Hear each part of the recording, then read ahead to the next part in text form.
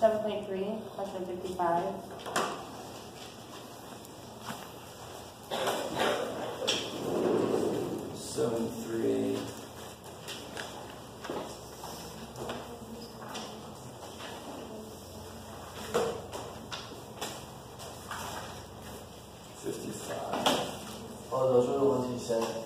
Oh yeah.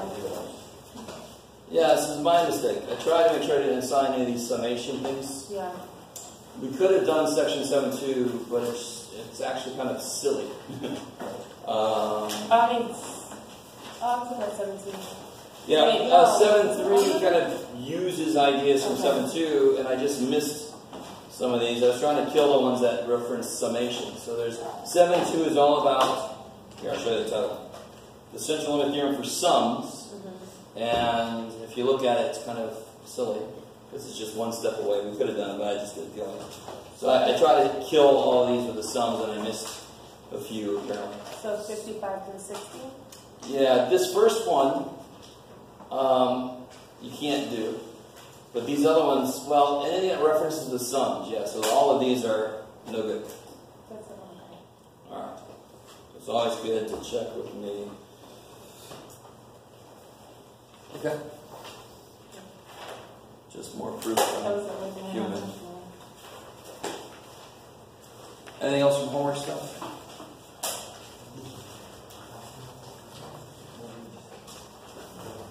Alright, I'm going to assume that means it's going well. Especially because, oh, there you go. Some people are actually looking at me. Wow. Oh. Whenever I ask these questions in homework, everybody's like, okay. So I think last time we didn't finish this. How far did we make it? Did we just talk about this here, just real quick? Like, yeah. Did we do any of these up here? Yeah. We did? Okay. For the benefit of those who were not here, real quick, and just to review for the rest of us who were here but just can't remember it happening. In order to use this t-score chart. So, can somebody tell me, why do t-scores exist beyond just the pure torture of students? Why were t-scores invented in the first place?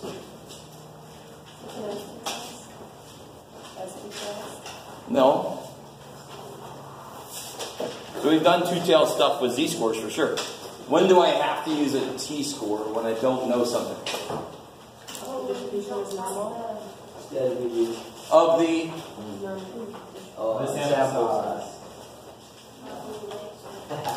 population. Alright, so let's put together the various words that people threw at me. When you don't have the population standard deviation. And I always want this to make sense, but when I have a confidence interval, I already build it to catch so much stuff. So if there's anything I'm not sure about, I have to make it bigger to cover for the fact that there's something I'm not sure about.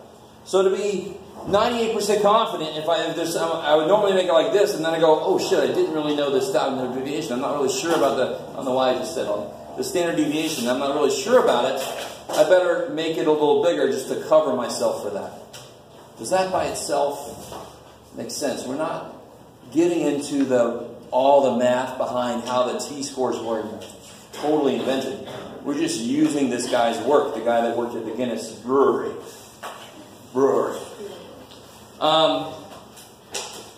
And you can see the idea in the formulas. What is that a formula for right there? Interval. Confidence interval for a population mean. For a population mean. I know. When I know sigma. So when I know sigma and it's normal, I can use a z-score. When I don't know sigma, when I only know s, I must use a z-score. This is going to be on your formula sheet. This is a note to yourself that you're not allowed to use, but I have to let you use formulas, so oh shit, I got to let this note through. When do I use t? When I only know s. And of course it has to be normally distributed to use anything. So you got to be normal to do anything, and then you look to see which standard deviation do I know. Okay, so looking at this handout.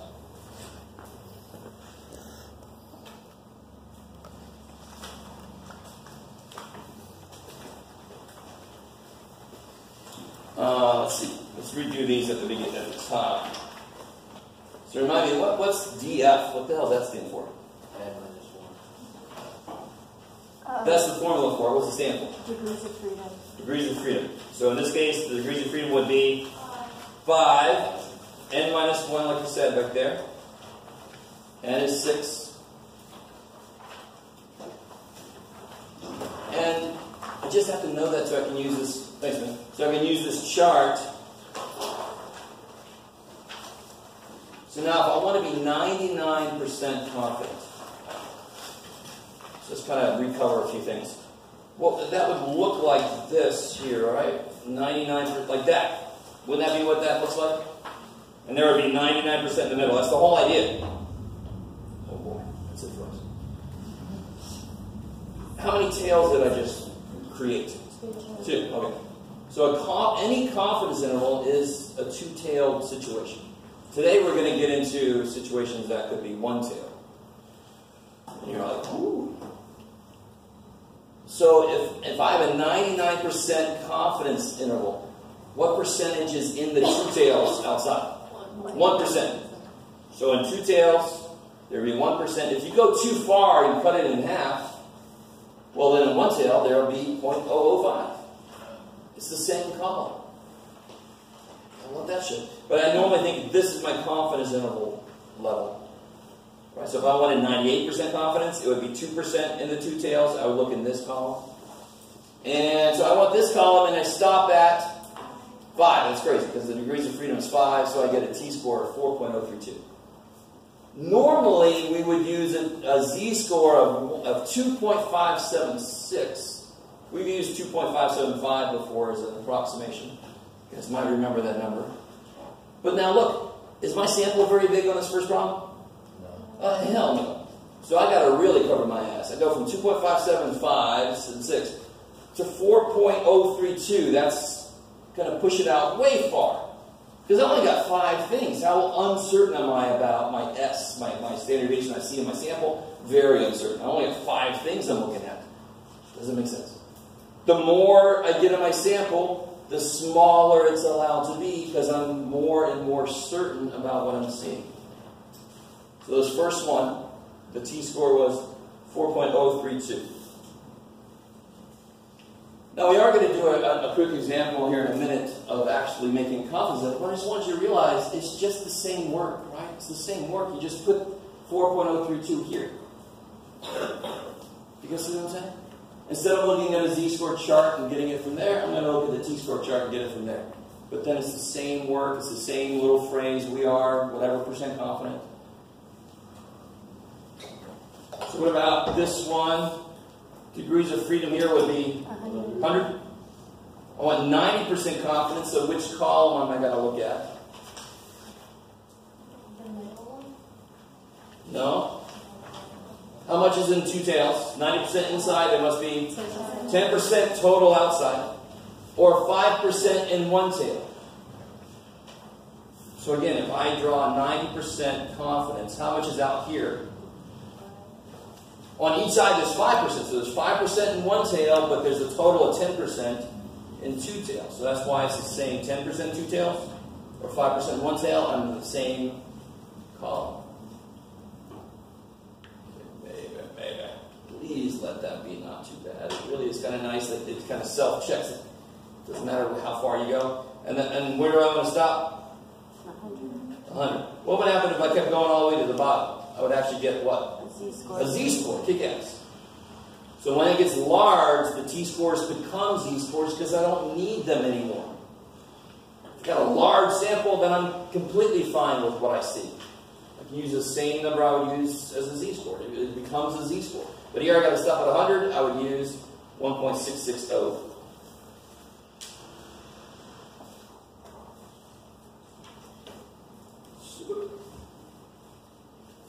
And then this guy, I wanted to do one of these.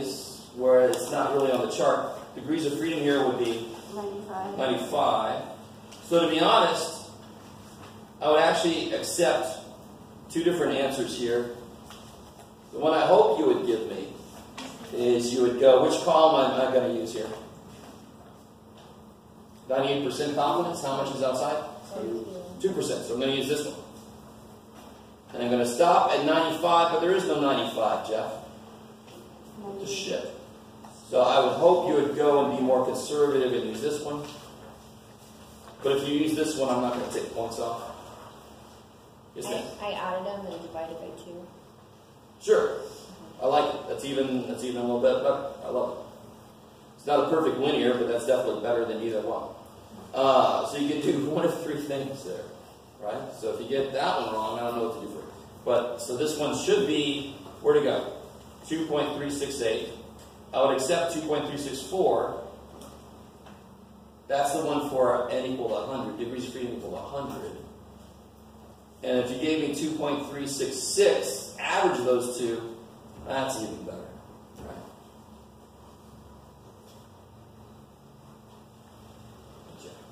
When I took statistics, they made us do something called interpolation, which is a little harder than averaging the shit, but thankfully we don't do that anymore. These guys, so that's just purely about using the t-score chart. Now this is going to be what's going to happen to you more often than not.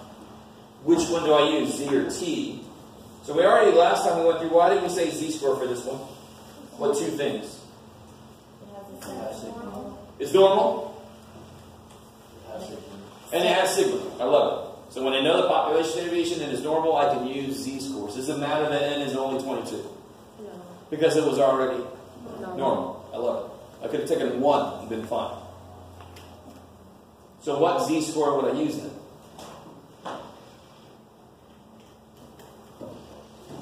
%90 confidence. I'm going to use the t-score chart because I'm silly. I want 90% confidence. Which column am I going to use? 1, 2, 3, 4, 5. Which one? 4th. I want 10% in 2 tails. You see that? 90% confidence means there's 10% outside in 2 tails, meaning there's 5% in 1 tail. I'm going to use this column. And to get a z-score, I'm just going to go all the way to the bottom. You guys are cool with that? Yes. I know someday in the near future I'm going to have somebody go, why we look at the t-score chart? Because we freaking live there. This bottom is z-scores. It's only that bottom? Yes, only the bottom. Anything above this is a slightly larger number to cover our ass for not being completely certain about what we see. But when it gets big enough, then we're golden. We don't have to make it bigger anymore to cover our ass, because if it's big enough, I'm certain about what I'm seeing. Okay, man. So I would use 1.645 z-score. What about this guy? T-score. Why? 2 reasons. Yeah, we only know S. And it's not normal. Well, it's not normal, so that sucks. But, is it actually normal? Yes. Why is it actually normal? Yeah, N is bigger than 30. Check. This means I can do something. This means I have to use a t-score. Now, how would I find my t-score? What do I have to figure out here? 2% on the outside. Oh, good. All right, so it's 2% on the outside, 2% in 2 tails, and? Good. Degrees of freedom is? 38. So 2% in 2 tails, there. And the degrees of freedom is 38. Kabam. 2.429.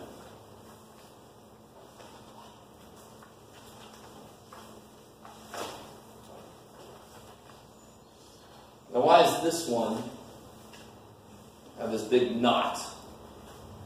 Because the population is 10%. Yes, not normal to begin with, and the sample size is not big enough to save us. 4 less than 30, can't do shit in stats one. Couldn't do much without the data in stats 2 either, to be honest. You have to have the data. Is everybody cool with that? So 2 things that has to happen. It's got to be normal, and then you just see which standard deviation do I know that tells me which score to use if it's normal. This one is good either way you look at it. It started off normal, and the sample was big enough to save us anyway. But what score do I use? Which one, Z or T? T. Because Sigma. I only know S. I don't know sigma, so it's not exactly right. It's an approximation. T-score. 99% confidence, so which column do I want to use? The first column. Beautiful. And I want to stop at 60. 2.660, I like it. Sure. Alright, so let's take a look at an example. And actually I'm going to make this a little bit of a trumped up example. No pun intended. Oh, I don't want to show you that.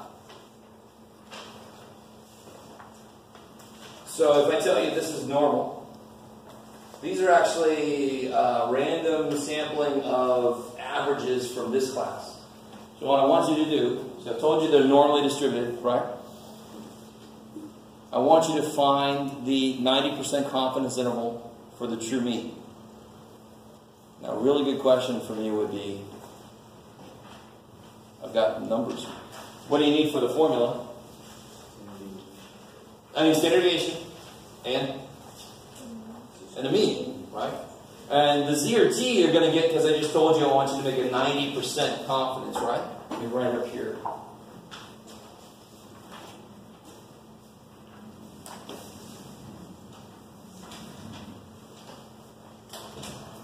So you got to figure, and you got N, you just count them, right? How do you figure out X bar in the standard deviation? What do you do? I like Hugo's reaction. I can't say it. What's the quick way we have that I will now allow you to, because we're past that first test where I made you do the big ass table of X minus X bar business? Yeah. We're past that. So what's the quick way we have now? Some technology, because we got shit to do with this number, so we just want to get the numbers now. Plug them in the calculator and use. How do you get the mean and the standard deviation very quickly? You use one var stats. One var stats. And this is good. It's a good time to review this because you got to know this. I didn't bring any calculators with me, so if you didn't bring one yourself, you are going to sit there for a little while.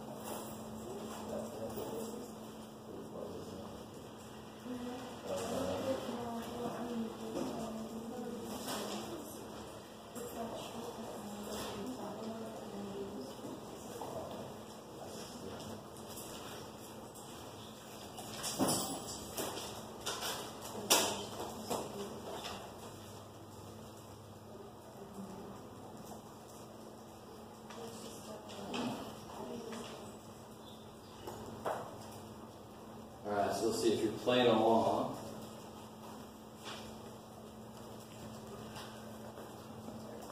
No, that would be fun. I was gonna like. I thought you might have. or something.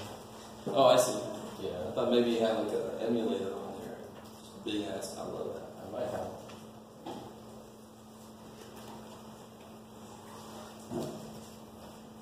Giant TI calculator.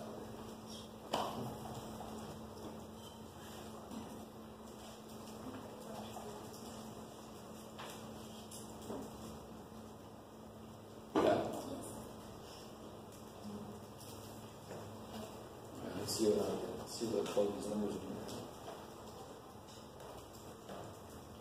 So we go to stat, calc, one variable stats. Make sure it's list one. If you have the older one where it just says one of our stats and nothing else, just hit enter because it defaults to list one. This is what I get.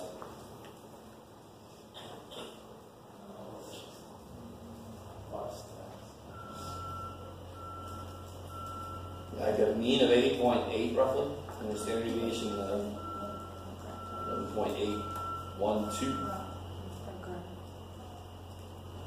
Now, the calculator, again, just to remind you guys, the calculator gives me 2 standard deviations.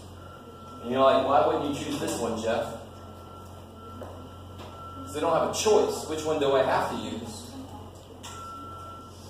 Which one do I have to use? Which one of these do I have to use? Because it is a sample. So the calculator is just a calculator. It doesn't know what the hell I'm doing. It just waits for me to push buttons. So it just gives me both. It's like, here you go, dude. I don't know what you're working with. You got a sample, use this one. Alright. Just to remind you, hopefully it sounds familiar. We talked about that before. So my mean is 80.8, let's take it. Standard deviation 11.812. The other one's for the population. Good.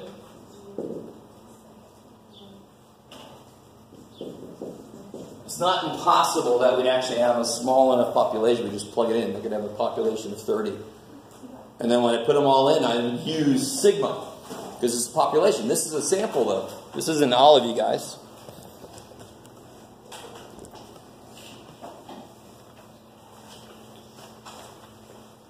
So, what's my n? What was n there?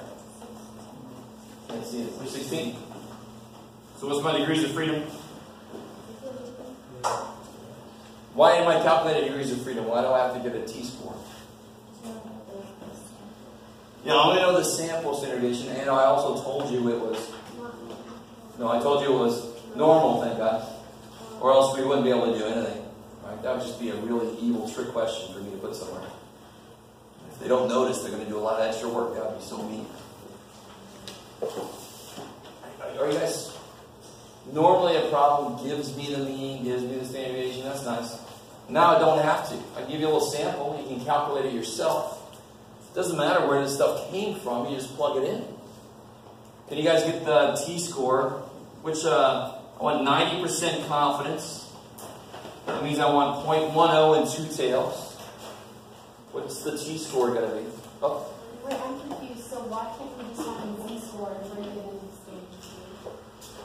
stage? So one more time. Why can't we just find the z-score?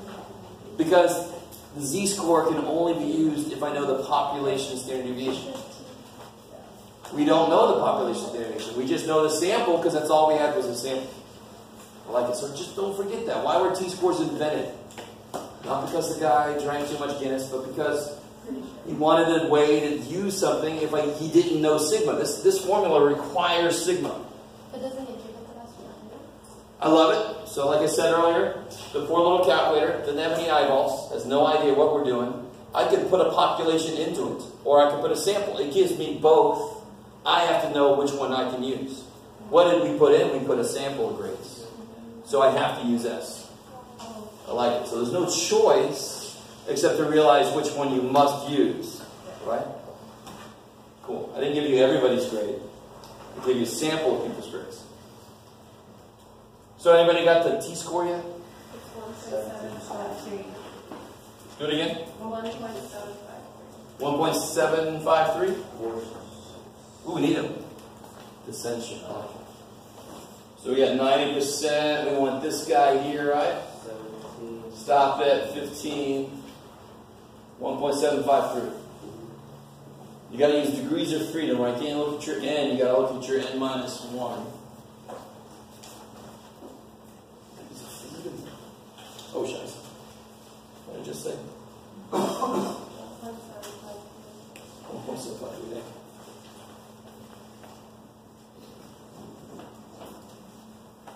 And now you just plug what you need in. So here's an example of you had to calculate these two. You know, you had to get your calculator to do it for you. And you have to look this up like always, based on how confident they want you to be. And now you can just plug everything in. So we got 80.8, give or take, 1.753 times 11.812 divided by square root 16.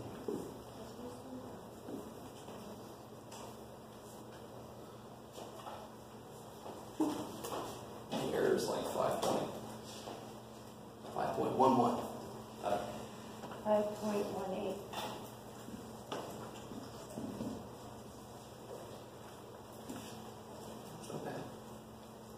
So one skill. Right. And then 80.8, give or take that.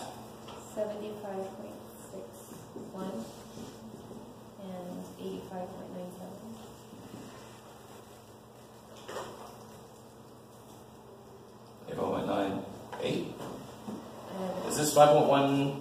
I got 5.1766. So 5.18, sounds good. And so this would be 62. 62, yeah. Cool. And then I rounded the mean to 80.8. Yeah. Alright guys, so what does this mean? That we had a 90% confidence that the sample population is not the actual. Careful. So be careful. Sample population like opposites. The sample mean. I don't know. Alright, so our sample mean. Good attempt. I like the attempt. I like the try. It's much better than just sitting there waiting. That's the sample mean right there. What I'm always trying to get a hold of is what the population information is, right? So in statistics, we pretty much almost always can only use samples because we don't have the resources to get everybody or everything in, right? So we do a sample, and then I want to be able to say something about the actual population information. So we can say that we're 90% confident that this interval, the interval 75.62 to 85.98 contains the true grade, the true mean grade for this class. It's always going to be the true mean, right? Well, unless I'm doing a p-hat. Oh. And then it's going to be the true percentage or proportion. Yeah. So for right now, it's going to be either the mean, x bar, or the percentage, the p-hat stuff. Okay. In the future, we'll actually do confidence intervals for sigma. So we can say we're 90% confident that the real standard deviation is between this and this. Yeah. Ooh. Okay. What section is that in? 12. Oh. Is it 12 or 11? I can't remember. I think it's 11. Towards the end. So, do you understand how that was basically the same work we've done before? It was a little bit more work because they gave me a list of data. So I had to calculate my own x bar and s, what I need for the formula anyway. And then I look up my t-score. Why t? Because I only know s. I don't know sigma. I don't know the real population standard deviation. I only have an estimate s. Maybe. So I'm really not going to do much more with that. It's the exact same work. We've worked on using the chart. So now you just use that chart when you have to. It's the same kind of work to put it together. Same way to word the conclusion. Okay. Yes? The margin, it's called margin of error. Or is it called margin of error or just the error? I just call it error, but they call it margin of error. It's the same thing. Okay. Yeah. Would it also be called error if it's the t? Mm-hmm. Okay. So, I mean, you could do the same kind of idea, but and you can create you can figure out what n would have to be using t-scores the same way. So basically most most things where z is there, you could put a t there instead if you have to. So the error formula for the formula for n when I can use z-scores is this, so the formula for n when I can't would be a t squared there, s squared there. And again, what effect does this have? Whatever my sample size required would have been if I knew the standard deviation of the population, it's going to be bigger now because t is going to be bigger than it would have been. So again, it's covering my ass for not knowing something. If there's something I don't know and I want to be even less far away from it, closer to it, my error to be smaller, then my sample that I pick has to be bigger than it would have been normally to cover for the fact that there's something I don't know. Alright. I guess if you've done these confidence intervals, this one shouldn't be that big of a deal. We've done a lot with this chart here. It's the same idea. Instead of getting a z-score and plopping it there, I get a t-score and I plop it there. Okay, so hopefully you understand the nuts and bolts of how to use it and the concept about why it exists in the first place. Not just to torture you. It's just a fringe benefit.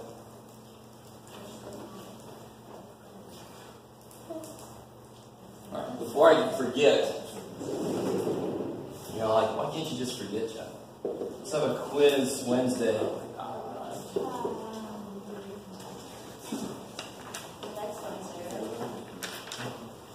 No. Oh. You're funny. Actually, yeah, the last test didn't include chapter 7, did it? Not officially. So let's see. So let's do 7173 and 81.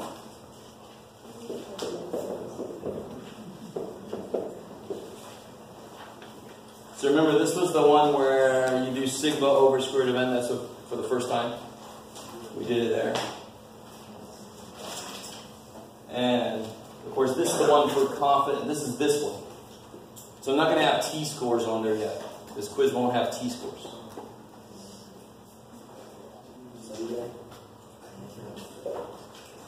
Okay.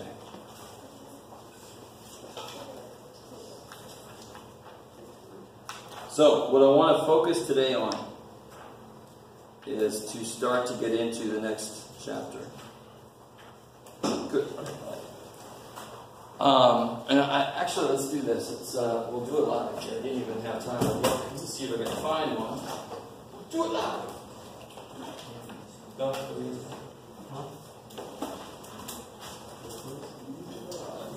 So I think I've done this with you guys once before. Let's see what I find out. Did you get the right one, Jeff? Hitachi Panasonic.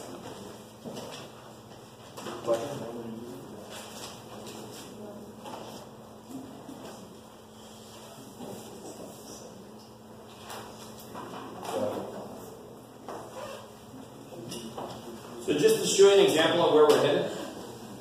What's up? Do you get a study guide for the quiz on Wednesday? You never get a study guide for a quiz except for that double quiz. Yeah. Quizzes are just nuts and bolts. You're like, I don't get the nuts and bolts.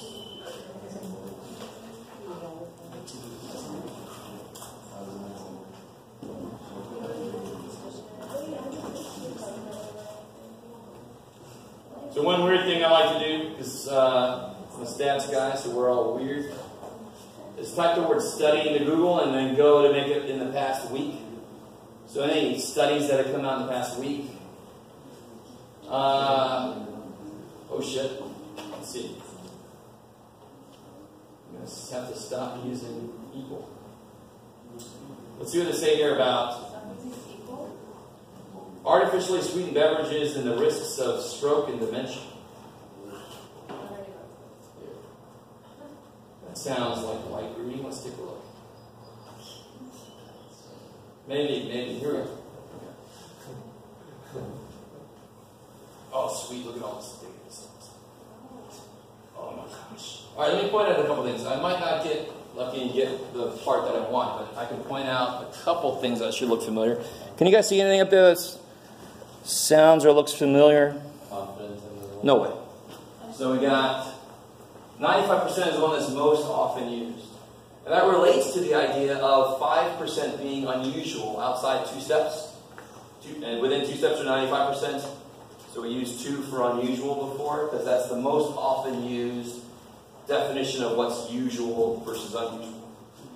So you see a couple of 95% confidence intervals they calculated. What I was hoping to see would be a p-value. I don't see any p-values up there. So let's try one more, and then I'll have to give up on it. See if I can see anything with a study for a journal. Oh no.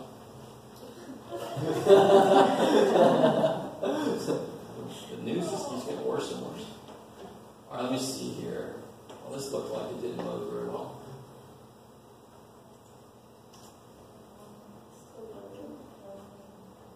Alright, screw that. I hate when you click on a website and it's got all this extra crap on it.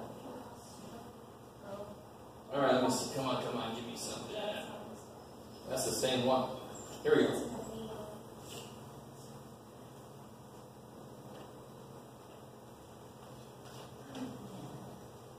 Here we go. Okay. All right. We're not too concerned about it's not as interesting of a topic. Changes in prices, sales, consumer spending, and beverage consumption 1 year after a tax on sugar-sweetened beverages in Berkeley. All right. Good Lord, man. What a good use of time. Okay. So let's see if there's something we can understand pretty well. Tax path through changes in the map. All right, screw it. So when they try to figure out a change, there was a change. So what they're looking at is they implemented a tax, and they want to see did it have an effect. So normally when they put a tax, like New York City did a while back, I think, they put a tax on certain sizes of soda to try to do like some social engineering sort of to make people not drink as much sweet, so then people are just, just getting 2 things. Or just getting their own. So they see a difference. So see here, they saw a difference related to something. A difference that went down by 0.64 cents per ounce related to something. Are you guys kind of seeing what's happening? So in pharmacies, it actually went up. In independent corner stores, the amount spent actually went down, and so forth. You guys kind of understand these numbers. Why didn't you bring it down here, Jim? Like this number here. It went down by 36 cents. Now, if we do something and then wait some time and then go see if it had an effect, could it have had no effect at all and it just randomly changed? Is that possible? So, like if you take the SAT and you get some horrible score, and then you take a 2-week study group with me, and you go do the SAT again, and it's higher. Was it necessarily my study group that made you get a higher grade or a higher score? Not necessarily, right? You like that same thing?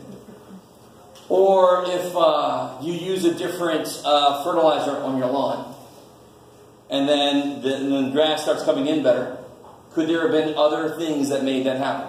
Yeah. Yes, okay. Or it might have just by chance, randomly by chance, it might have just started growing better. It had nothing to do with that new fertilizer. Are you guys with me? Okay. So this p-value is everywhere here. See how they're saying p less than 0.001, meaning it's pretty damn small. I think there's some differences of p equal to 0.03. That's not very good. That is the probability that what they saw happened by random chance. I really want you to understand. So the smaller that is, the less likely it was just random chance, the more likely it was actually the fertilizer or my study course or whatever. Let me say all that again. This is huge. This is so good. So, like right here, p equal to 0.49. There's an almost 50% chance that this was just due to random happenstance.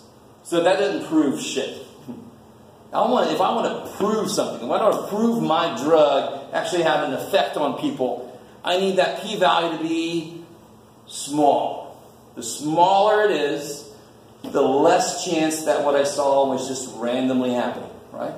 So I could have people that take Tylenol and they're like, oh man, it takes forever for that to work. And then I give them my drug, and I'm like, oh wow, it was quicker. And maybe it's just random. Maybe they actually ate well, or they drank well, or their headache was going to go away anyway. You guys, so that's random chance. But this p-value is the probability that it just happened randomly. So the smaller this is, the better for me if I'm trying to prove that I had an effect on something, or that something that I did or something that happened had an effect. So they're trying to show that this tax change had an effect on certain activities. And they kind of broke the activities out. Bam, bam, bam, bam. So for this one, whatever the hell this shit is, you're about, no.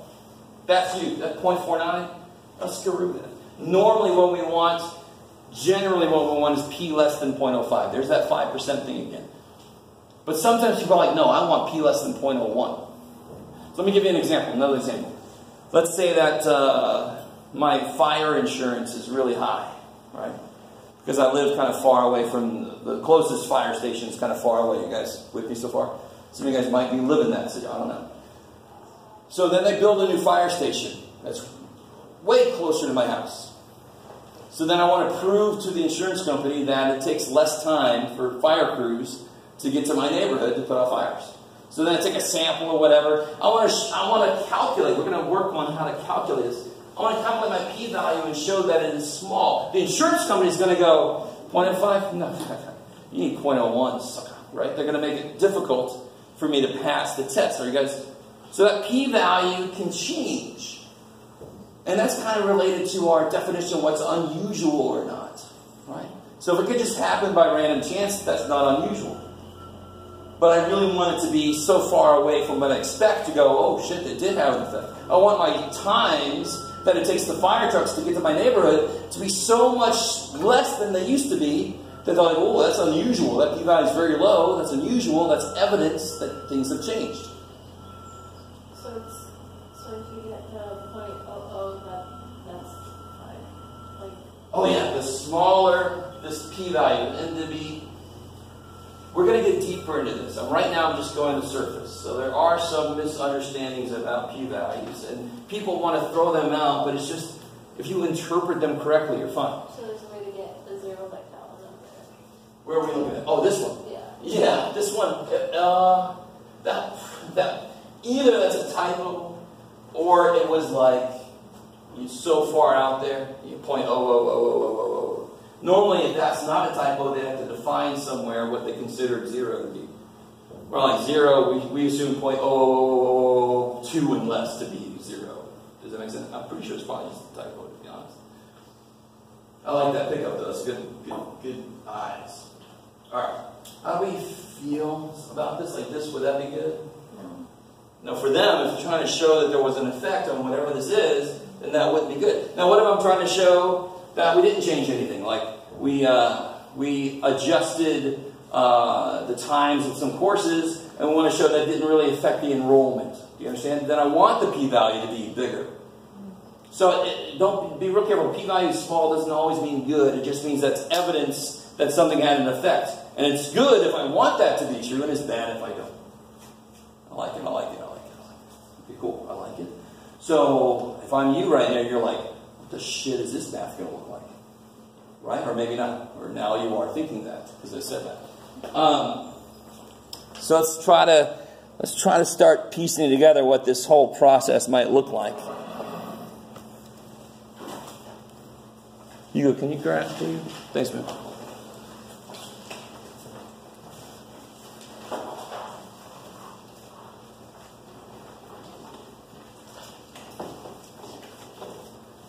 So let's try like the fire station one. Let me see if they're going to make up some numbers and see what happens. So that fire station, they just built a new fire station, and historically, oh man.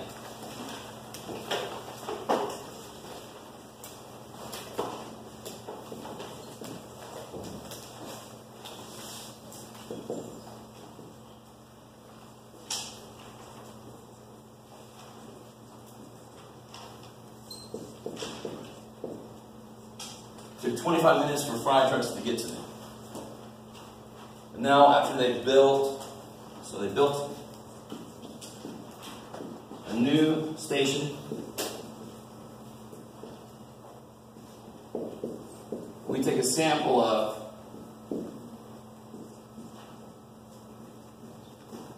let's say 32 instances when they had to come out. Just go with it for me. Hopefully it's a lot. There's a lot of fire there. We took a sample of 32 times they had to come out and find X bar to be 19. Sigma is known to be, what you got, Jeff? I don't know.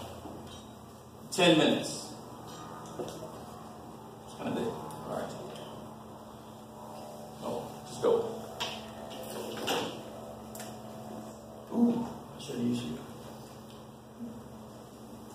So it used to take 25 minutes. They built a new fire station.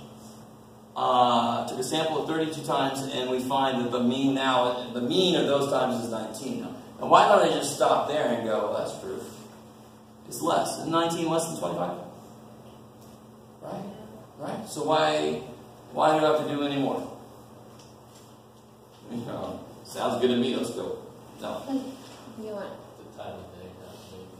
Huh? No, I've had a good sample. The sample was randomly selected at different times of day. You want to see the differences?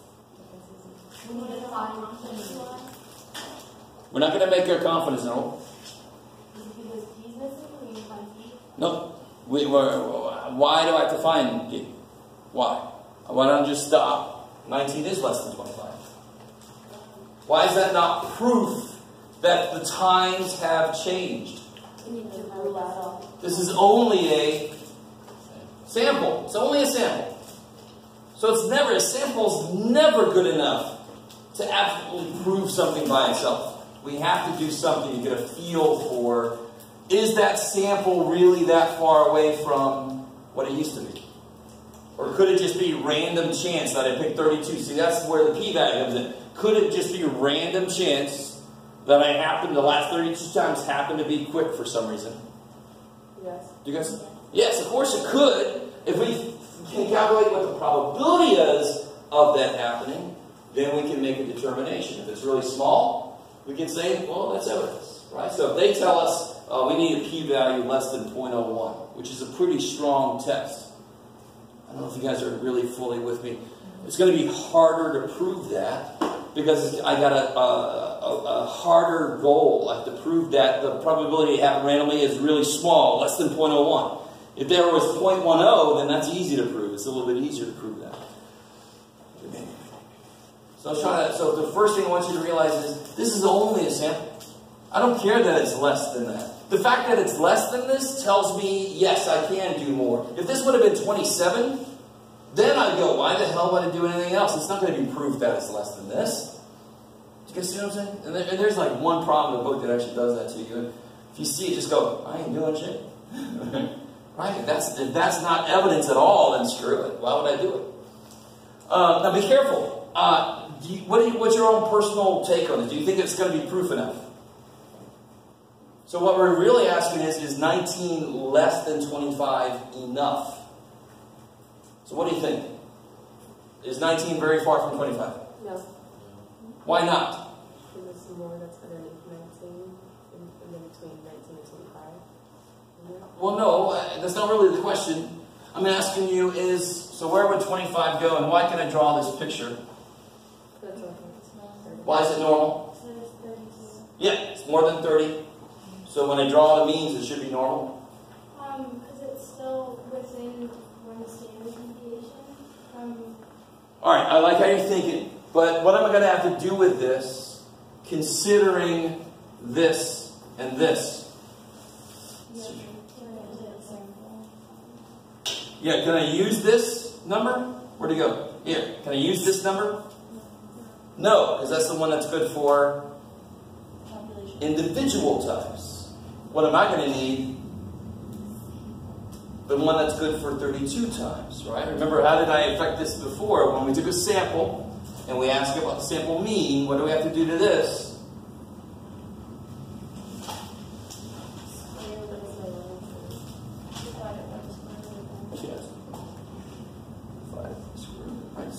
when I take a sample and I ask about the sample means, I have to do this. Right, in this case, it's, sorry, not 10. What would it be? Square root of 32, right?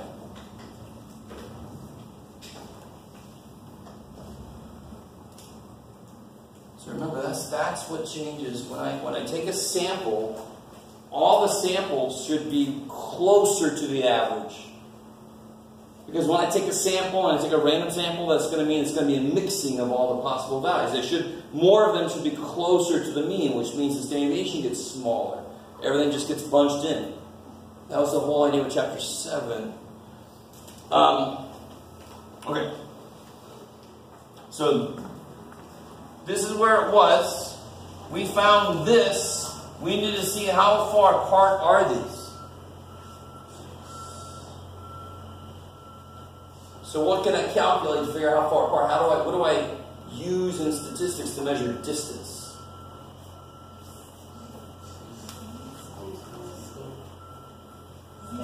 Z-score. I love it. Z-score measures distance, right? And of course, that's not a good enough answer on the test. A Z-score measures the number of standard deviations from the mean to the data point.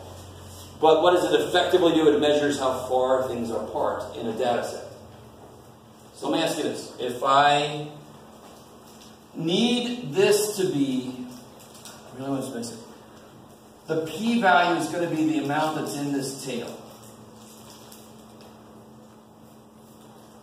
Because it's going to be the probability that something happens this far away from the mean. So if I'm really close to the mean, if something happens in here, that's a really high probability. Does that make sense? Something near the mean would have a very high probability of happening because that's where I expect things to happen. Something further away from the mean should have a lower chance of happening. So the p-value is actually that area in this tail.